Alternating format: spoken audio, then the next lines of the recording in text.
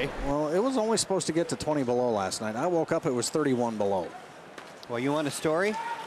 I'll get to a sec. Tech centering pass, quick glove save by Zach Driscoll. He anticipated the shot. Good thing he did. No score, shots 6-3.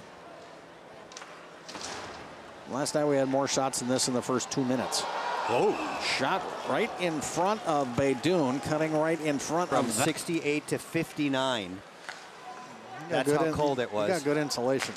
Well, I have a fireplace too. Baudry with a drive from the point. Beavers on a tail power play, centering pass. Jay Dickman, he scores!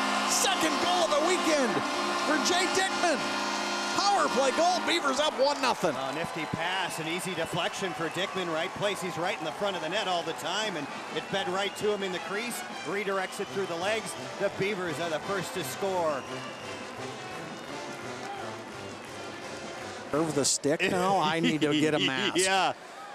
Beavers into the offensive zone. Adam Brady shot low to the ice. It trickles through Baydoun. He had it and lost it. In the playoffs? That's pretty famous. Yeah, that hasn't happened enough. Quick shot there by the Huskies. Gets off the fingertips of Driscoll. Home series, if the Beavers had the chance to get the sweep on Saturday, they haven't gotten any of them. Brady steals. Brady tosses it ahead. Here comes Brennan Harris. Empty net goal, Bemidji State. It's been inside for about 4 hours.